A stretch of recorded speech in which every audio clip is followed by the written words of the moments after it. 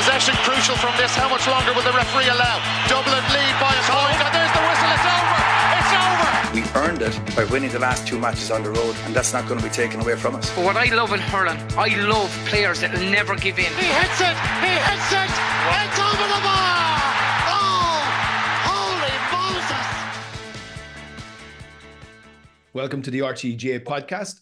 Rory O'Neill is my name, sitting in for Jackie today. It's a bank holiday. It's a really nice day. I'm delighted to be joined by Ray McCluskey for his podcast debut and Barry Kelly, former intercounty referee. And it was a good weekend across both codes, but we're obviously going to start with football, and it's brilliant to have you on, Ryan. And Fermanagh really have come out of the traps, much to a lot of people's, many people had them picked potentially as being one of the teams to be relegated. And, you know, like they have 3 points on the board, including a very comprehensive win on Saturday over Kildare. So hugely encouraging. Yeah, thanks for the opportunity as well and the introduction.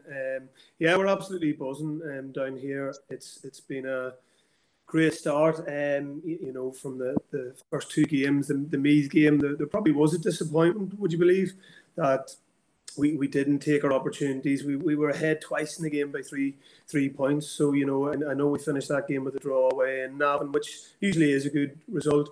We're actually very disappointed not to get the full points on the board that day as well, which obviously led into the Kildare performance.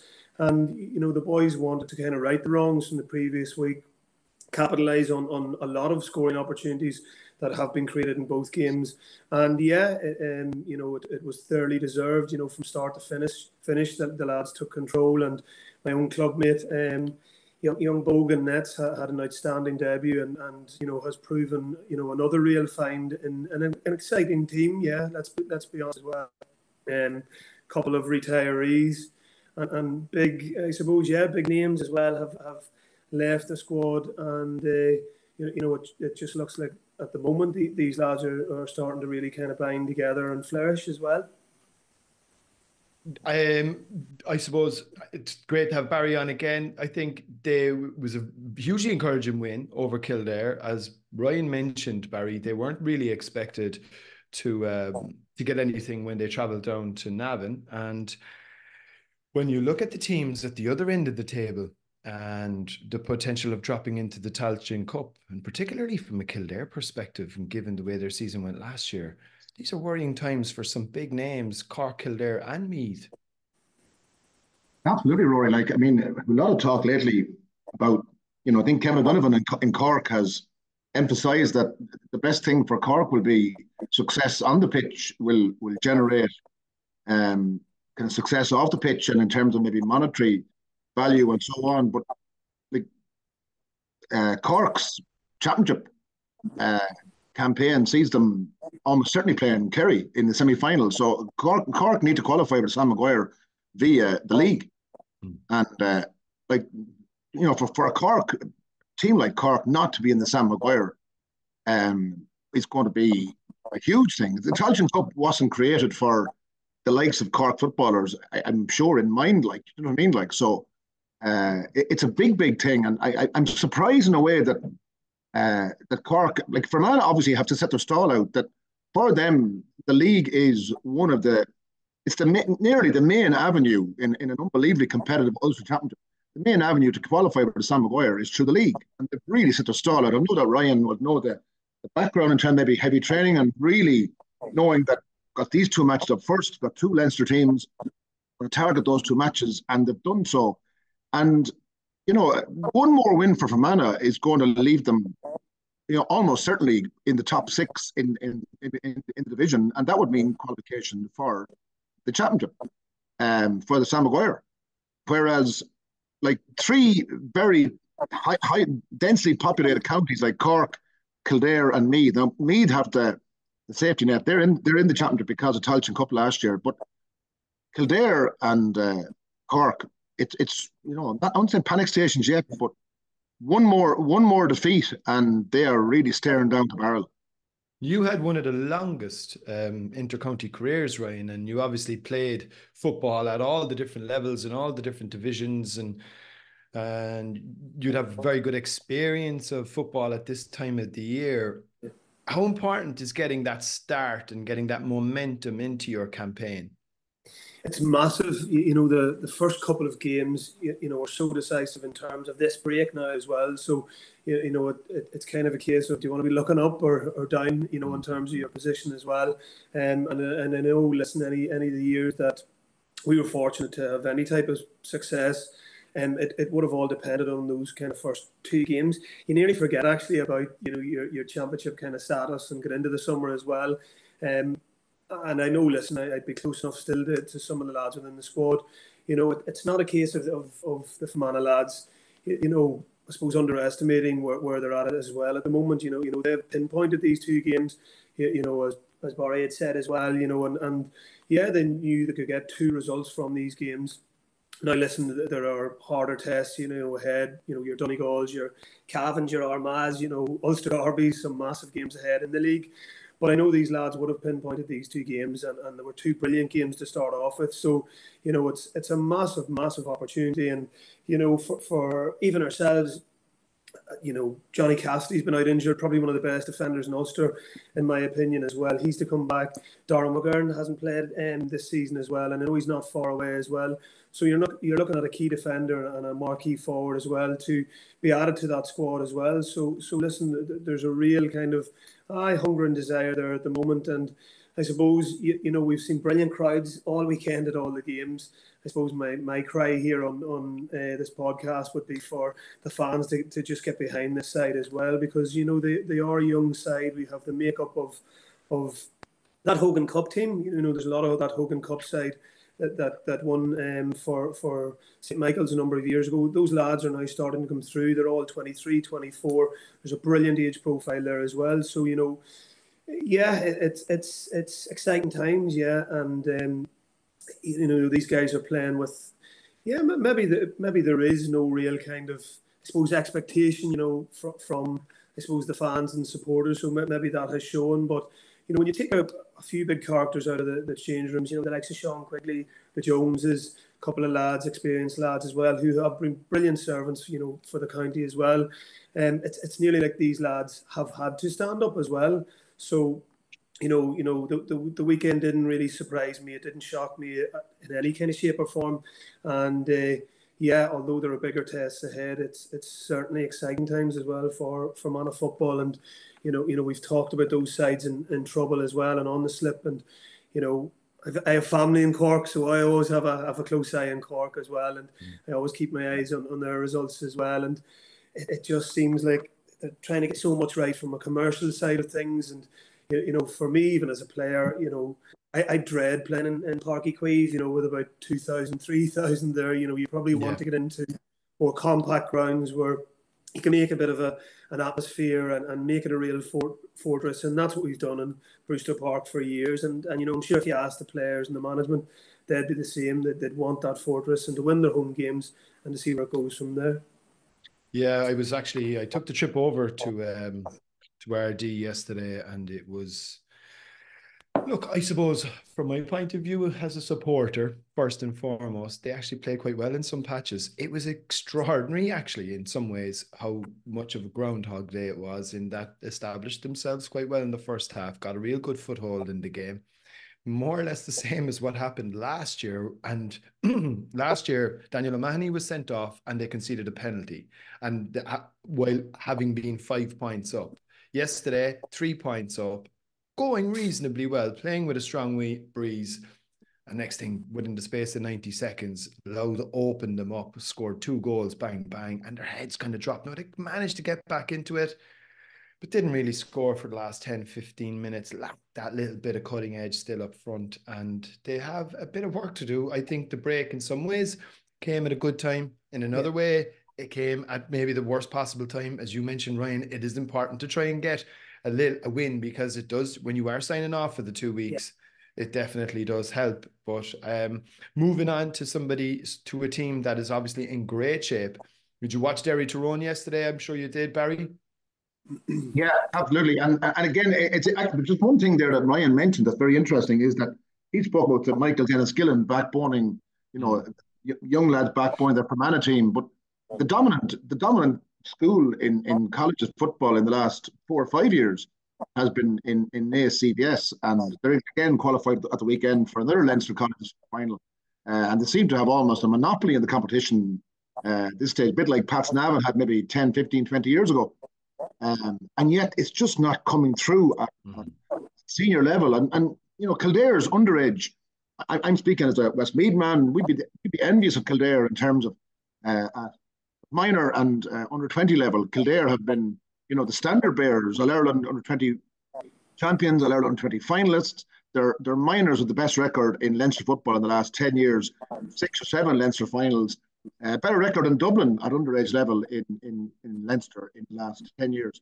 And yet, they're still not anywhere near getting there. And it is kind of worrying too for Leinster. It's always been this talk that Dublin have obviously monopolised Leinster in the last 16, 17 years. And yet we're no closer to seeing that coming to an end, because your Kildares and your Meads are the two counties you'd expect to put biggest challenge to Dublin. In fairness allowed, they have really, upped their game, and you were there yesterday, Rory, but it's kind of worrying times for those counties. Just getting back then, original question, Rory, about Derry Tyrone. I think, look, obviously Ryan would know, Mickey Hart, very shrewd operator, he probably ignores the outside noise surrounding his appointment in Derry and so on. It seems to bother other people more than it bothers Mickey. But I say he was also conscious too that, I need to get these people behind me. Tyrone, Derry's obviously a fractious kind of relationship is well known. And 2 huge wins for Derry in the opening 2 rounds. I mean, away to Kerry, coming away with a win, and then beating their nearest rivals.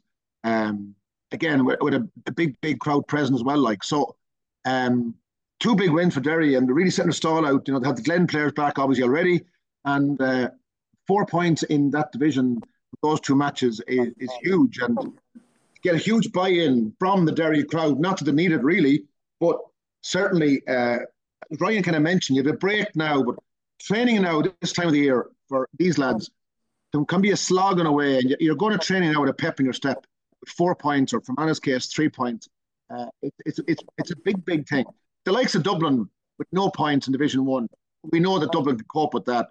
They have a lot of players come back yet. But for counties trying to get to the very top rung of the ladder, it's greatly, I suppose, positive. We're getting 4 points, and the feel-good factor. Derry, a few young players again who came on scene. I think young Murphy yesterday was outstanding. I think he got 3 points. So a big start from Mickey Hart, yes. I was a little bit disappointed, Ryan, in Tyrone. I thought they'd bring a bit more fight to the table. Now, having said that, you'd have to give huge credit to Derry. Their ability to control a game, very impressive. Yeah, and it's one of the things, I've noted down, and it probably goes back to, when Rory Gallagher and Kieran Meena were involved, they've got them to a level where the players nearly coach each other out there. You can see that they have so much expectation and demand from each other that once they steal any type of innings in a game and get ahead, and they're just hard to claw back. However, I've been a bit disappointed with them. They've done very well in 2 games, but they've only really played about 2 halves of football. Anytime I've seen them in those couple of games as well, and I've watched them in the McKenna Cup as well. It looks like, listen, they're going through the motions nearly at times. It looks like they're building. If you look at the game, obviously at the weekend, take Glass's goal really out of it. Did he mean it? Did he mean it? Did he mean it? I don't know. He's playing at that level at the minute. He's in cloud 9. Just things seem to happen when you're on the on the flow, and I suppose he laughed it off, I think, at the time, and said that he did. But who's to know? We'll give it to him and credit to him. After the phenomenal number of weeks he's had as well. And listen, he's been brilliant since his return from Australia. I suppose, and you asked me then about Tyrone. And for me, if you look at Tyrone and the spread of players, I suppose, that they were missing at the weekend, we have Kilpatrick, McShane, Myler, McGeary. I think that's 5, 6 All-Stars, possibly Hart as well, that were missing. They're probably going to be slightly happier, after it, in terms of, were they that far away? They probably went in at half-time thinking, against that breeze that, we're not far off, actually, this game. And if we start well in the second half, then maybe we can get something out of it. They just didn't kick on. Whether they believed, that wind was a massive factor, and maybe they I suppose, they probably didn't believe in themselves that they could actually go on and maybe win the game with the squad that they had, and maybe lacking, a lot of those key men as well. But for me, I think they're just lacking identity at the moment. Even I look back to maybe 3 years ago when they won the All-Ireland, and they kind of were this really aggressive counter-attacking side. And you look back to even the years that they won it under the likes of Canavans and those brilliant battles against Kerry's, and all the top games they played at that stage. You just seen this really aggressive, combative side, and for me, they're kind of in between at the moment. Even with Niall Morgan, it looked at the weekend that he was a bit indecisive. He didn't know whether to join and play. Whereas the week before he was up and down the pitch and he was getting more involved. So for me, I think they're probably just finding a balance at the moment. They're obviously bringing in a lot of players at the moment, so their turnover of players as well at the moment is probably key as well to what they're trying to do. But I don't know what it is they're kind of lacking at the moment. But I know, listen, they'll be disappointed, and for it to be such usually a passionate derby game, there wasn't really much happening. There was maybe a couple of handbags. I was just waiting for more, and I think you alluded to that as well. Mm. They've got a couple of tough kind of fixtures that the likes of Dublin, Mayo, Galway coming now as well, Barry. Like Tyrone, that 2 points they picked up the first day against Roscommon could prove invaluable. And it looks like it's going to be one of those divisions this year, particularly Division 1, where lots of teams will take points off each other, and you might still go down with 6. Yeah, and in many ways, it's kind of almost the opposite. Was it last year or the previous year where the Connacht teams in Division 1 kind of led the way, and now this year it does seem like maybe Porrick Joyce is enjoying this, maybe because everyone seems on their case at the moment that they haven't started off too well, and as you said, point yesterday could be valuable in the end, but there's no doubt that both Galway and Roscommon will be thinking we want to have more than 1 point out of 4. With the games that are still to come, you still got to play the likes of Kerry and Dublin and so on. Like, so you would want to have more than that on the board. Like, so yeah, it does seem like I would think that Derry in a great spot at the moment. Other than that, Division 1, I suppose teams would like out of that overly pushed on winning Division 1. You don't have that. The jeopardy of the Tailteann Cup is not there for those teams. Like, so it's a little bit different. That's why I think Division 2 is nearly, it's a bit like, sometimes a bit like you go across the water, and sometimes the English Championship is a more interesting. Very true. Yeah, it's a good analogy. Yeah. Yeah, because it really is where it's all happening, and I think like even looking ahead there, look at the fixtures, like 25th of February, Fermanagh at home to Cork. Like Cork do have a tough opening in that they have 3 away games in the first 4. And, away games for Cork obviously are not the same as anyone else, and that long journeys, and, Ballybuffet last week, no one was surprised at that really, because Donegal are obviously flying, a lot of training done, Jim McGuinness factor, obviously. I don't think anyone was expecting Cork to get anything of that game. But even Louds from Cork, yourself, Rory, it's a fair spin. It's a good spin, yeah. Oh, and then do they do overnights, and then, players doing overnights, I know even Tottenham and Westmeath Hurlers and some to do overnights, but you're down there at 5 or 6 o'clock in the evening, get a bite to eat, kind of kill some time. It's a long morning. Then the following morning, like up till 2 o'clock, like hanging around the hotel, and it's not simple. I was happy enough to get away from the kids and get a bit of peace. I'd say the older players love it, Brian. Living La Vida. Oh, wow. Yeah. But these days, Ryan, no intercounty footballer has kids, as far as I can make out. No. If you did a profile of them or a pen picture in the program, they're all still the same. They all still watch The Shawshank Redemption, and they all still. That seems the number 1 film. Have a partner or girlfriend that says already off the scene. Right. Fermanagh and Cork on the 25th up in Enniskillen is going to be, a cracker, because Fermanagh are going to know that we win this game and we go on to at least 5 points. Yeah. Okay. I think they've Donegal next, again, kind of local derby for them. Yeah. But they have 5 points, and with Cork going home and Fermanagh have 5 points that day, you're nearly out of Cork's reach. Yeah, yeah, and you have them on the head-to-head. Then, should you finish level in any way, so yeah. So it is. It's now. John Cleary saw there where he said that they played well, but the result was disappointing. And there's no doubt in my mind that even the authorities, they won't want to see Cork in Tailteann Cup, because I would think that I saw down in Páirc Uí Chaoimh last year, and Cork played Roscommon in the championship, and it was a fine game of football, really good, entertaining game. Cork deserved to win, I thought, on the day, just about.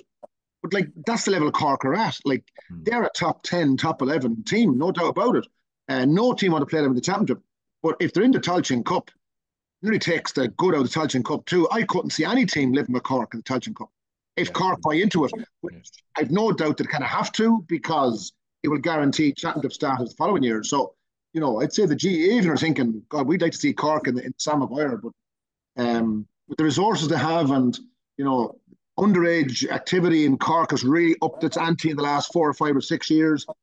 Like they'll come to Fermanagh, I'd say, locked and loaded now that day. Yeah, there'll be certainly one to look forward to. But briefly looking back, I think many people's game of the weekend, in a football sense, well, certainly one that a lot of people were looking forward to. It was a brilliant atmosphere, looked fantastic on TV. It was on RT2 on Saturday night. It was Dublin Mayo. Ryan, Dublin again lose by a single point, even though I don't know if they deserve to lose the game. Would that be fair? Yeah, I think it was a case of the best team actually won. On the evening, they controlled the game. I think up until the goal, I think it was around 51 minutes. Yeah, when that Stephen Cohen goal, brilliant again, anticipation, brilliant finish from himself. I'm sure he was lauding it after the game. But for me, Dublin kind of look back to themselves. In terms of, you watch them. Yeah, against Monaghan, it nearly looked like a bit of a hangover from the previous season. There were 6s and 7s in terms of defensively very open, just not really getting into any defensive shape or structure to control. Yeah, their defending, which allowed Monaghan then to capitalise. But they look back on themselves against Monaghan in terms of, Monaghan found it very difficult, Mayo found it very difficult to penetrate them. And yeah, they seem to get up the pitch and score reasonably easy, from watching the game. In terms of their attacking play, even, they were sucking Mayo to one side, and it was blatantly obvious. They were trying to create mismatches on the opposite side of the pitch, and the ball was quickly, distributed, from either side. Yeah, it was quickly moved across, and they were creating those gaps. And listen, they had a number of chances. They probably could have been in goal as well a number of times, but I think they were happy, and happy to be ahead for large periods of the game. I suppose, the young keeper, who is still learning the game at this stage of handling. I just thought he was caught out a couple of times in key moments and just trying to rush things. And you can understand that. Listen, he's a young lad, and he's done brilliant as well for the squad, but I think he's still finding his feet, and he needs to make those mistakes as well. And unfortunately, we have to compare him to the best keeper that's been there for the last 10, 15, 20 years. So it's a hard one in that sense. But no, I think overall, Dublin will be happy with their performance. And then Mayo, on the other hand, they never back down. As much as you didn't think that they were going to do anything in the game, and you always thought Dublin were going to run away from the game, they just found a way to kind of just keep hanging in. And it was a credit to them in that sense that they just kept plugging away, and then that goal was obviously decisive. But you had O'Donoghue the whole game, who just constantly was terrorising that Dublin defence, and they gave it everything. For me, it's a case of, as well, I was looking at O'Shea, and as much as he's a brilliant player, he's a fantastic servant to the jersey as well. I just don't know what they were trying to do with him. They were trying to kick the ball in. It was easy pickings for Dublin at times because they had so many players back, and they were well organised, and that they were trying to hit him on every occasion. It just wasn't happening. And if he did get the ball, he was just being surrounded by Dublin players. There was no real emphasis on the Mayo half forward line trying to kind of flood in, to try and win that break ball. And 9 times out of 10 it was being broken down, on top of O'Shea. So it was kind of crazy at times what they were trying to to achieve. And when they got the goal, obviously he wasn't even in there, when the high ball eventually was kicked. It was a bit of a poxy enough old goal, like, wasn't it? Yeah. So, and I think it was a cross, or not a cross come shot, sorry. It was nearly a shot that just ended up on top of them. But listen, Mayo obviously will be ecstatic. I don't think Dublin will be, over aggrieved by the whole process as well. They'll be disappointed with how the game finished. But again, listen, the crowds were outstanding, and you have to hand it to Mayo as well. And Dublin, it's brilliant to see. It's great for Gaelic football, and as Ryan said there, Barry, I don't think Dublin will be overly and unduly worried at this point. No, not like when you're coming off the back of winning the All-Ireland, and then there's a bit of a honeymoon period maybe afterwards, and it's a bit slower to get back on, like everyone else, and probably a bit more behind. We still have John Kiley and Limerick as well, and we'll refer to them later on. 2 1-point defeats to two very hungry teams, Mayo and Monaghan. But Ryan's mentioned a couple of times, like, GA sometimes we're very quick to knock ourselves, and yet when you get, progress in the sense of, floodlights have just really added so much to, like, I'm sure the business in Castlebar on Saturday evening couldn't measure in terms of what it brings to the local economy, and far out from Castlebar too, the Dubs staying over, people going out, going to the match, going for a bite to eat, maybe socialising afterwards, going for a few drinks, whatever. But as well as that, there was 15,500 at the game. But as far as I know, Rory, that doesn't include like under 16s. They're not buying tickets. So you could probably add, maybe health and safety might query this, but you could probably add 4,000 or 5,000 to that in terms of the crowd on the pitch at the end of the game was like, I think on television, I was watching it. Kieran Whelan was looking on in bemusement at a league game, and the crowd came onto the pitch like Mayo had just ended the famine. Like it was incredible. Pretty close to 20,000, but even looking at Armagh against Louth at the weekend, it was 11,000 at it, and not including the 16s. You could probably add a third more to that at least. I think Celtic Park was sold out. Yeah, it was 11,000. I think it was 11,000 plus in Celtic Park as well. It was sold out though. It really is incredible. And Armagh against Meath. Now look, Armagh played West Meath in the Championship a couple of years ago. Now it was embarrassing from West Meath's point of view. But in terms of Armagh, must have brought down 4/5 of the crowd from Armagh. They're incredible followers, Armagh, as Ryan would know. But there was 9,000 at Armagh and Meath. And again, add in the 3,000 or 4,000 kids and under 16 and so on. 13,000 or 14,000 people at a league game. Okay, the weather has been pretty decent. It hasn't been, but still, it's a league game early in February. And again, I'm sure someone could do the tallies on it. You're probably looking at 150,000, 160,000 people at matches nationwide over the weekend gone by, which is absolutely mind-boggling, really, to think about. It's fantastic, and I'm sure there was a big crowd in Clonus, and a big crowd to see the return of the one and only David Clifford, right? And he comes on and he scores a goal. Yeah, I think it was about 32 minutes. I think he entered the arena, and by all accounts, the game had been very tight up to that. And then it is the David Clifford effect, isn't it? When he comes on, and if you watch them again against Derry the week before, they can be got at. This Kerry team. You can score and you can penetrate against them, and Monaghan again proved that at the weekend. But he's just, listen, I can't even write down the words I can describe him actually at this stage, and I can't even vocalise them. He's just on another level and unmarkable. You put 2-3 on him, and I suppose where Kerry have developed the game over the last number of seasons, if you put 2 or 3 on him to kind of double, triple mark him, then gaps appear in other players as well, and then the likes of his brother or the O'Shea young man steps up, and it's just they have created so many threats all over the pitch, but he's absolutely phenomenal. Sorry, I'm gonna spit that out. And the crowds he brings to games, even as soon as he turns up, there's players running around Fermanagh here, and young kids running around Fermanagh, and they're all wearing his club top at the moment, and it's signed, so everyone's mad to get a hold of his club jersey, and he's just on another level, real superstardom. And it's brilliant to see as well, and how he has raised the profile, obviously, of the game as well. So it's testament to himself. I'm going to touch on referees quickly, here as well. The new initiatives that have come in. I'm sure it has been a couple of weekends where there's been a lot of bookings seemingly, and a lot of those black cards as well. But I think it's brilliant. They must have stamped down. Maybe Barry can elaborate on this as well, on maybe it must be talking back to the referee and trying to kind of follow that rugby background. But, it would stop bold pups like myself, certainly on the pitch, maybe challenging referees at times as well. So, I think the refereeing has been absolutely brilliant over the weekend as well. It was actually in both codes. Weekend.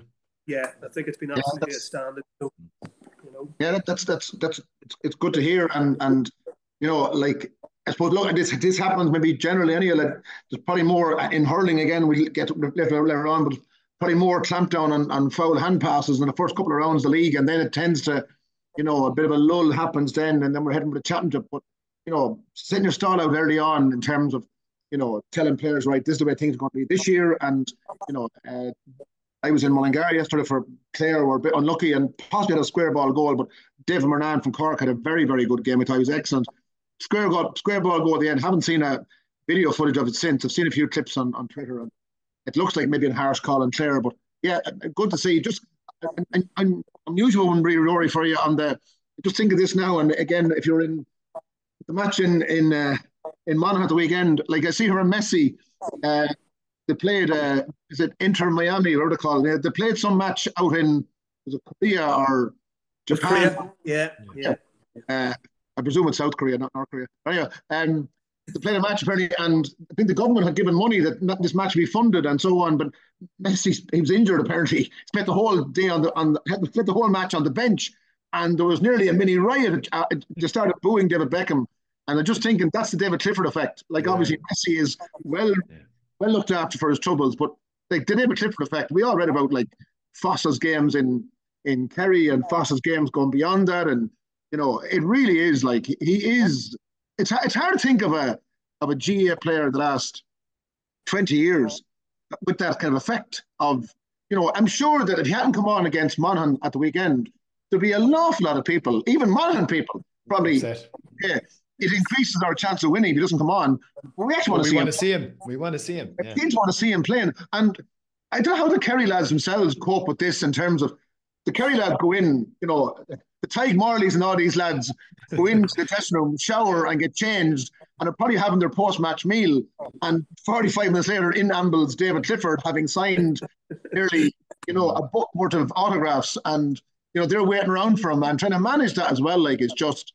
Like, it really is, and he comes across. I mean, I've never met the guy. He comes across in terms of he is a unique gem in sport, and his talent and the way he carries himself, and he really is now. He's a phenomenal person. Appears to be, and obviously phenomenal footballer, and he deserves every plaudit he can get for the way he carries himself and commitment, and put in very long seasons with his club and with the regional teams and Kerry and divisional teams, and I'm sure he gets lots of close attention, put it that way, and you never see him reacting, and he just gets his football talking.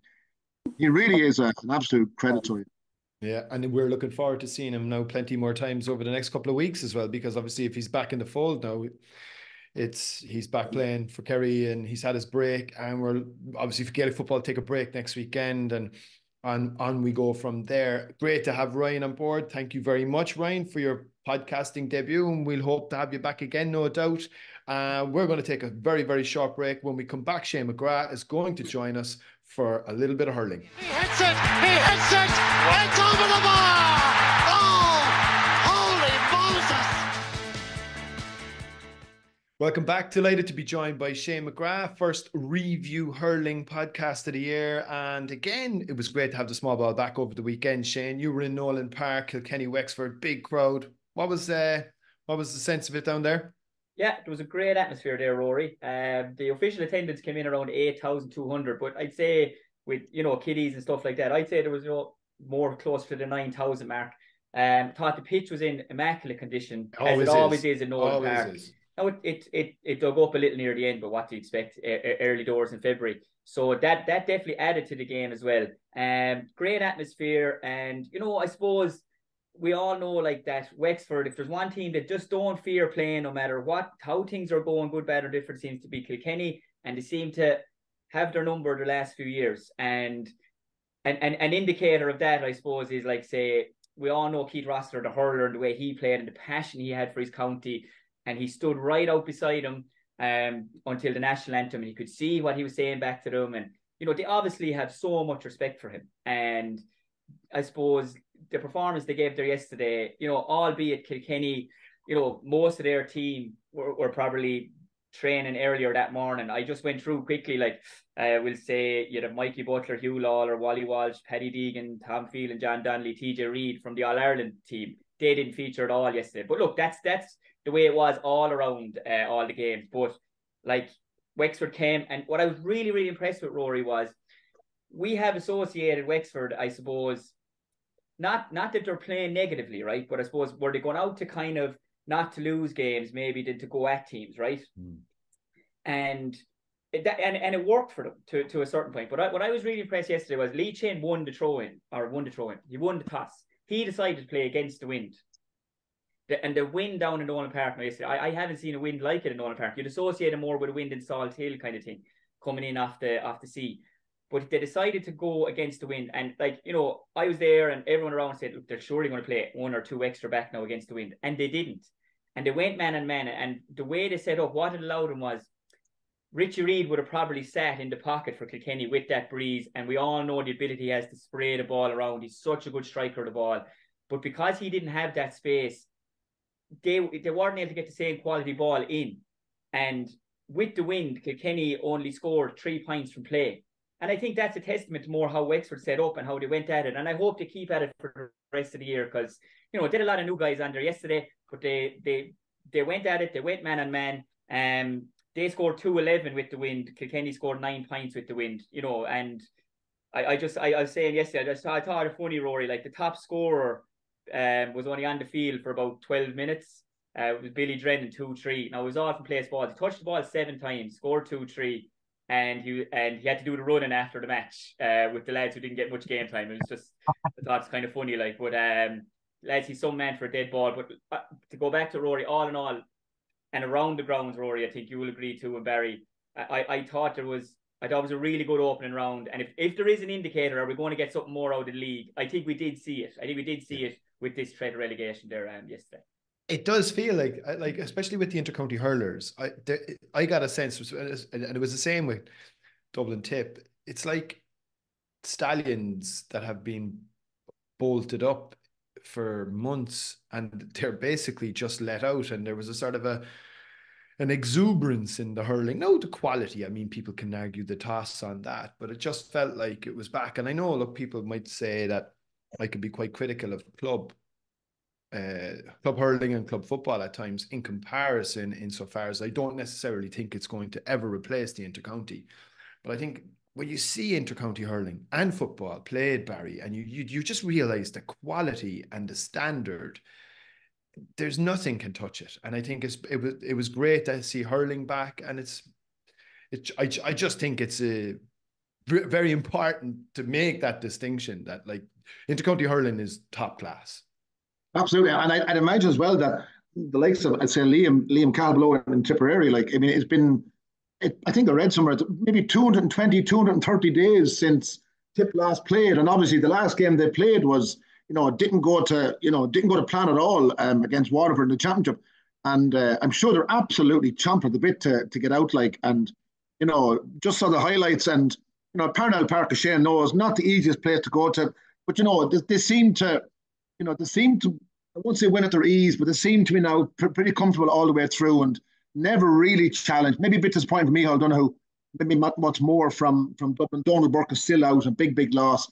Owen O'Donnell, again, playing him maybe not full back, is, you know, I was trying to make improvements elsewhere. And I actually think that, the two teams, like, you look at Tipperary, like, and the group they're in, you know, that win is pretty much almost guarantees now that Liam can go and attack the league, really, in the sense that they're going to finish in the top 3 in that group. That's, you know, that's nailed on, and that means they're in the top division next year, which is a big thing, even for point of view of county boards. You know, you want to be in that top group because, you know, you get a percentage of the gate receipts, and you want to be in the top group playing the top teams in Thurles and so on. So, Yeah, I'd be surprised if Liam, I'd say Liam and Brian Lohan are two guys now who might think that with no harm for us to have a really, really good league campaign and maybe win some silverware. Other counties think are a bit more, reticent or a bit more, laid back about the league.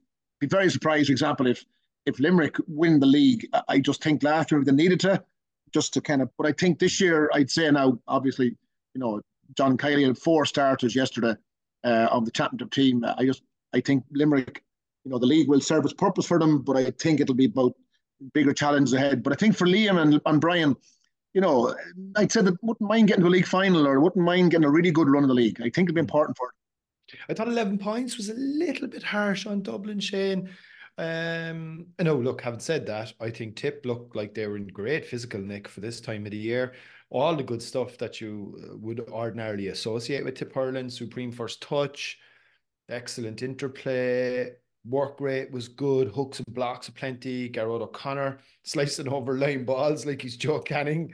I mean, I think there was, but having said that, I think Dublin actually played really well. I think Dublin's issue though was they kind of played well in spells as opposed to stitching the sort of a consistency. And I think if they can move it on to that next level, like he's building effectively a new team. So I think both managers will have taken something, even though I did think 11 points probably a little harsh on Dublin. Yeah, maybe over in the overall scheme. Yeah. But I do feel Tip were the better team. They were better. You know what I mean? Yeah. There was some phases of play there, I suppose, even like Owen Connolly's sideline and, the confidence he had in himself there to put it across and Jake got on the ball. And I just think I don't know, like, Tip, we never travelled well to Parnell. Even when things were going well, like we got some fair trimmings up there, and even the last time we were up there, we got a trimming. Like, so that was a big thing, for the group as well, to go up there and just kind of put down a statement of intent to say that maybe previous Tip groups have come here haven't done well. It's not going to be the same for us. I agree with what Barry said as well, because I think 1B, lads, it's an easier for the top teams to get into the top 3 in 1B than it is 1A. Because if you look at 1A, Rory, like, let's be honest, everyone's going to target the Offaly game, right? And they're going to see that as their guaranteed 2-pointer. But other than that, there's no other guaranteed in 1A. Whereas 1B, you've right, Tip have bet Dublin, they will beat Antrim, they will beat Westmeath. And that's just being honest, like. So they will have 6 points. So they'll, as Barry said, I think teams will look at, Galway and Limerick will look at, right, we can beat Dublin, we're going to beat Antrim, we're going to beat Westmeath. They will, and they'll say, if we beat Dublin, that's it. We're sorted, You know what I mean? And I think they'll all have a game or two that they'll target to have maybe 11, 12 or 13 of who they feel are going to be their championship starters. They'll target a game or two in the league to see where we're at, really. Probably will be towards the latter end of the league. But to go back and Tip in Dublin, it was a big win for them to go up there in Parnell, put down the marker. Thought they played really well. I thought our half-back line was excellent. Absolutely, I thought our half-back line was probably our best line overall. Really, really solid. Guys coming in. I just think they were physically as well, but they were able to move the ball around. They looked comfortable on the ball. I think Jake Morris has now stepped up. He was really good last year. He got nominated for an All-Star. You won't get nominated for an All-Star unless you're going well. And Jake, and I just feel like Shamey's gone now. Jason wasn't there on Saturday, and I think Jake, he likes being the main guy now in the forward line. John McGrath is coming into real form. He was brilliant in the Dylan Cork match against Limerick. They played, albeit Limerick were very, very, they were maybe 2 or 3 of them will actually feature, but it was the overall thing was for a great cause for the Dylan Cork Foundation a couple of weeks ago in Thurles. But John McGrath was excellent that day. I thought he was good on Saturday. I thought Jake was very good. The lesser known players, lads, that I suppose maybe the greater the lesser hurling fan, they might know of Sean Ryan. Like, Sean Ryan is from Tipperary, he just lives down the road from me here.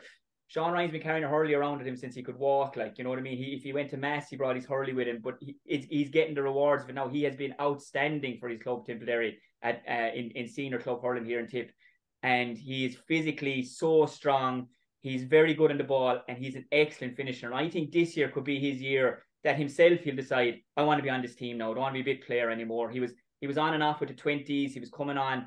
Now, I think what you seen the other day from him, when he got his chance, he nailed it. Then Jake got the goal, put the game to bed. Andrew Orman from Templemore, from the JK Brackens club, he's going to be a good talent as well. So those 2 guys are going to push on other lads, and that's what you need, lads. But I thought we were really good. I thought the Ronan at full back thing, right? I suppose we had Mikey Breen, the full-back last year. I think Mikey will play further outfield. Why are they playing Ronan, the full-back? In my opinion is, Ronan Maher is probably one of the best strikers of the ball in the game. And what he can do with full-back is, rather than having to go back and get it, if the lads won it and you can pop and you see Ronan Maher there, but Ronan can absolutely, like, Patrick Mahomes style quarterback, he can ping that space, he can beat a half-back line, he can nail your centre forward if the six is sitting off you. And, I think Ronan at full-back will be very interesting as well. So, look, all in all, it was a really, really good win. To talk about Dublin for a second, I just don't know, Rory, what they're going to do or how they're going to do it without Donald Burke. And that's my opinion. I think it's been the way for the last few years. I know he's a bad hamstring injury that he didn't play with his club. Imagine what he could have done for Nafina, Rory, like if they had him, losing out Leinster final by a pint to the Loughlin's boys. But I just don't know how they're going to do it. I don't know where's the best place to Owen O'Donnell for Owen O'Donnell to slot into this team, because he's a top class defender. But do they feel that they need him in attack without Donald Burke? So look, I think there's a lot of questions for. But does Owen O'Donnell play full forward or centre forward? Certainly full forward for Whitehall Kills when he plays club hurling, doesn't he? That's what I mean. Like, without Donald Burke, but I suppose we all know him from an inter-county standpoint as being maybe like a top class defender, top class fullback. But I don't know. They are a new team. Like, if I went down through the program, you'd know some of them from the minors or their 20s. But like, as you said, Mahal Donoghue he's really trying to, it is a rebuild. Even last year was the start of it. It's continuing this year. And I think that was evident in Parnell on Saturday. Like.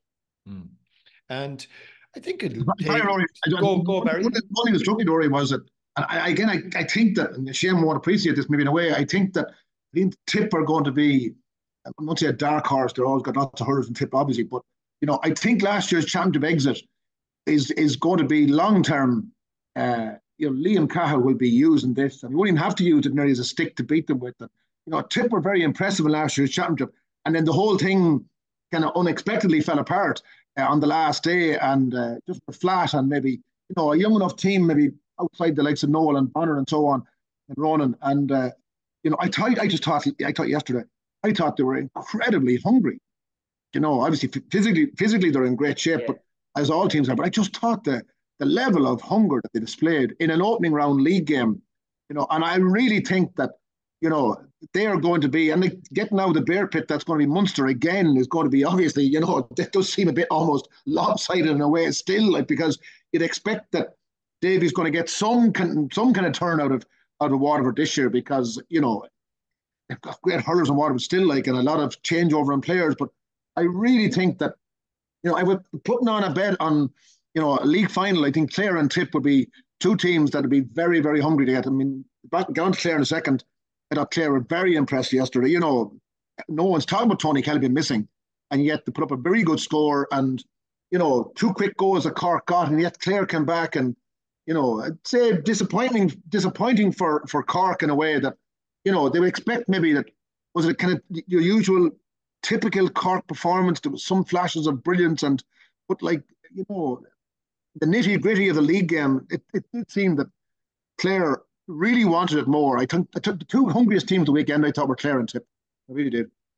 Yeah, let's move on to Cork and Clare. And actually, one point I think which is worth making before we move off Dublin Tip, Barry, as well, was Shane Hines, the referee. It was my first time seeing him in action, and I think he did an absolutely fabulous game. No issues there, but he blew a good few throws. And you mentioned there, we might have been speaking about this off air.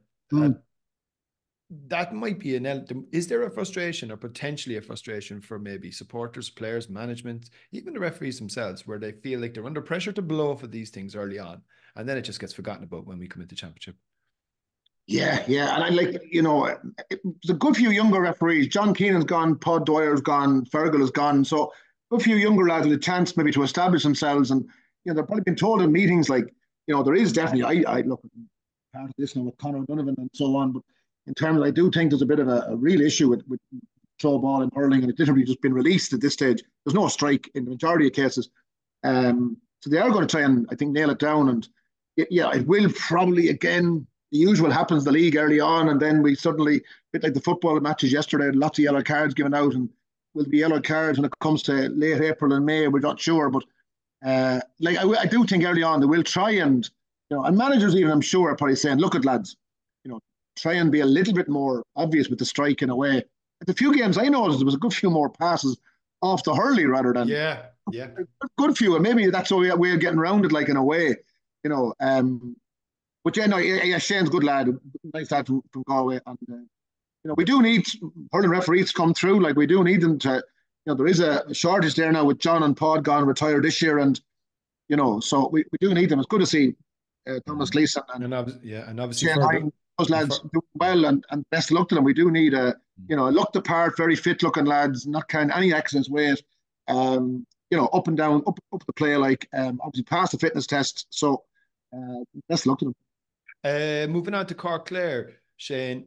I don't know if you got an opportunity to watch it because obviously you were on duty in Nolan Park.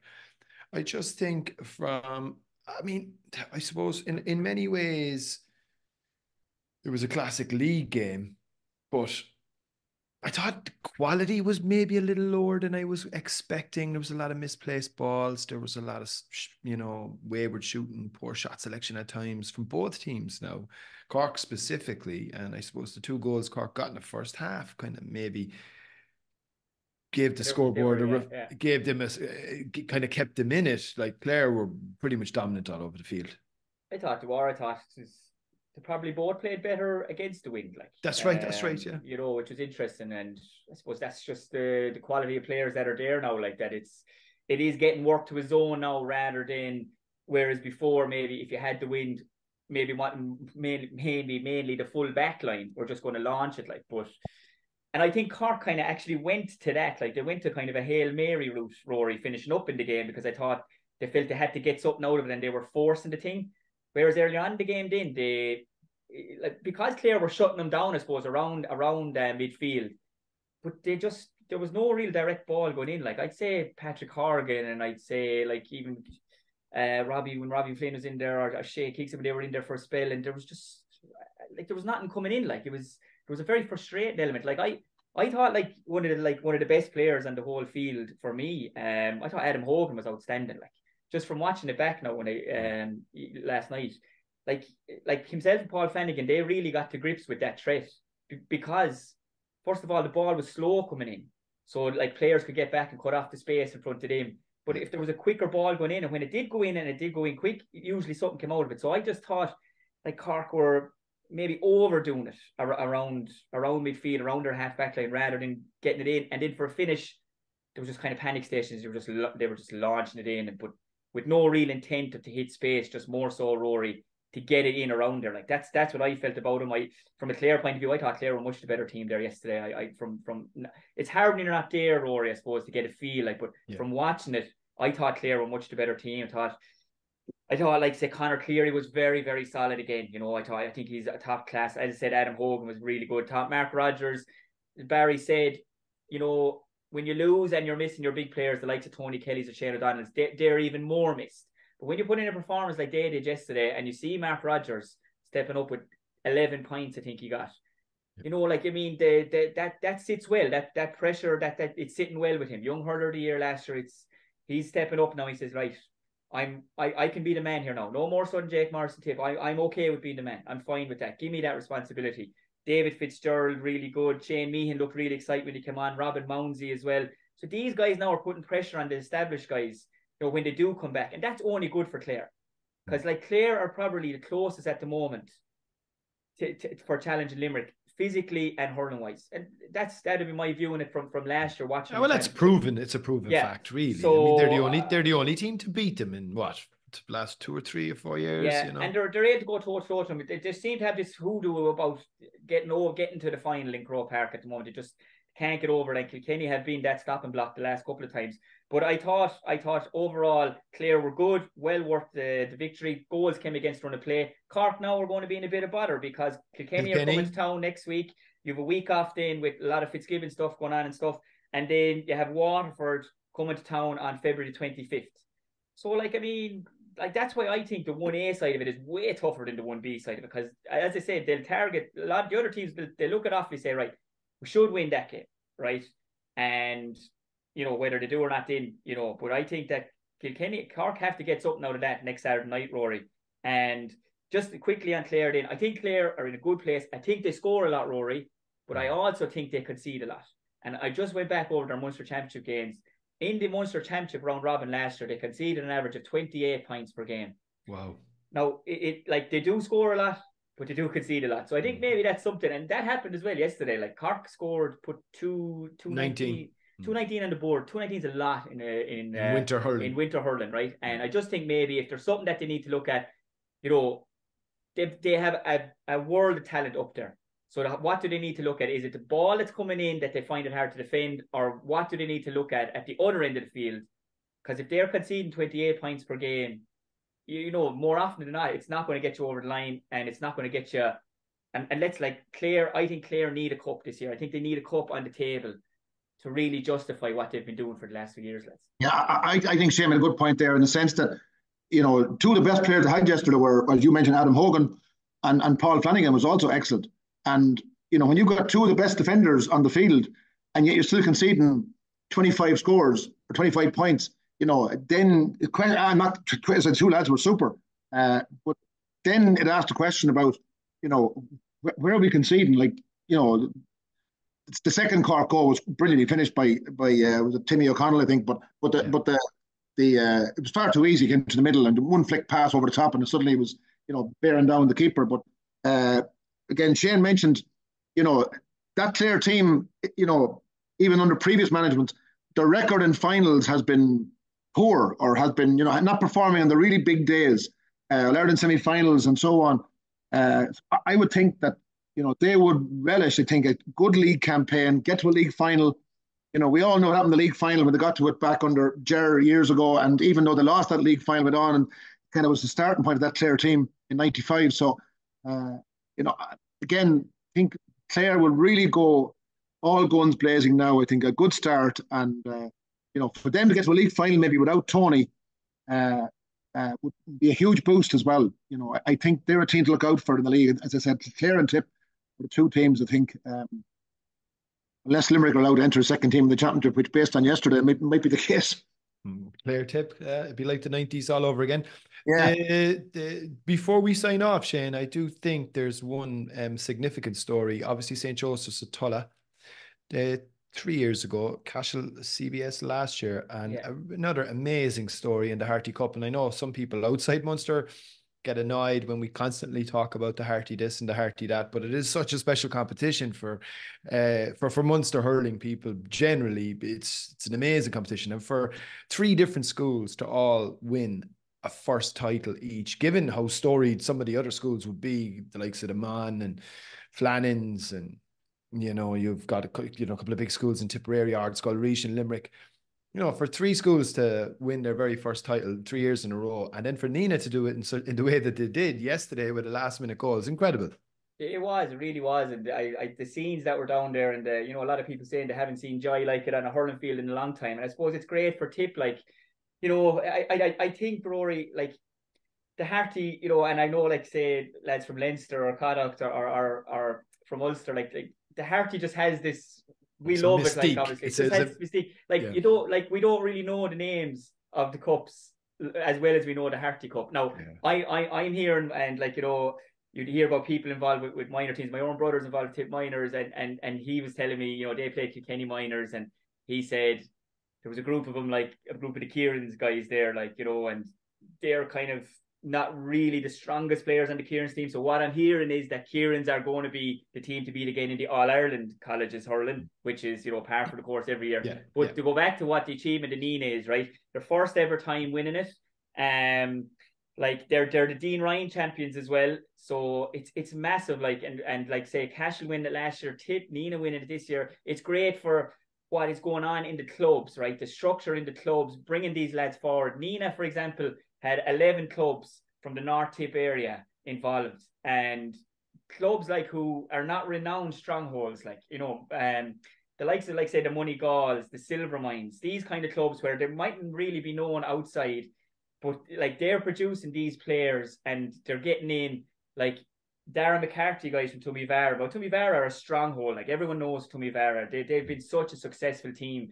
But Darren McCarthy, like, he's involved with the seniors there now. He's been a real leader for them. And it's just, I think it's a credit to what they're doing in the school inside their Neen at the moment, to be Dean Ryan and RTÉ champions the same year. Phenomenal achievement that we would only associate normally, as you said, Rory, with the real traditional schools.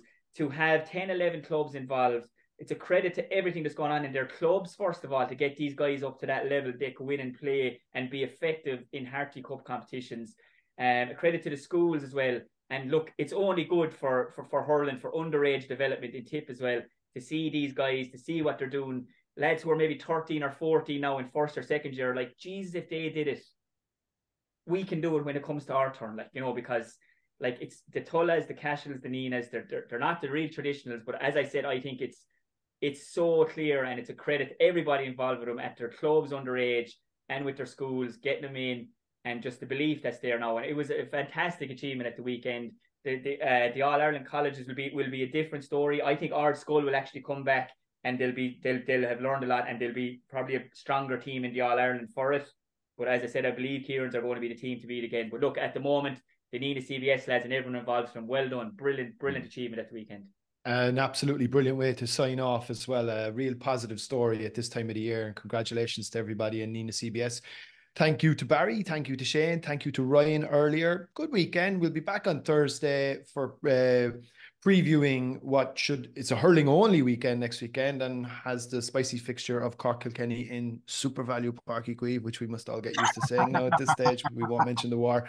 But we will be back on Thursday with a preview round 2 of the Allianz Hurling League, and looking forward to that. Just thanks everybody for listening, and we'll chat again soon. Lead by a point, and there's the whistle, it's over.